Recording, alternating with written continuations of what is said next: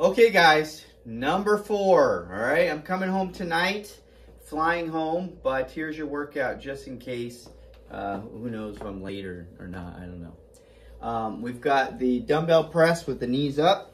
Once again, don't go crazy heavy, but your knees are up, your back is flat, your core is tight, right? And you're doing the press. You can do this with dumbbells or you can do this with a weighted bar. It's totally up to you. Upright row, kettlebells, dumbbells, up to you. But basically you're here and you lift it to your armpit. Lift it to your armpit, right?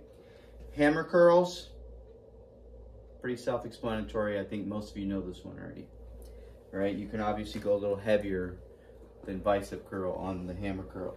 You got the tricep push down, right? That's usually done with the bar, and that is where you're locking out your elbows, right? You're only going halfway, locking out your elbows, okay? And then last but not least is a torpedo, which you can do with weights or without, right? So that's where you're here. You're gonna jump into the squat, feet together, and then jump out, right?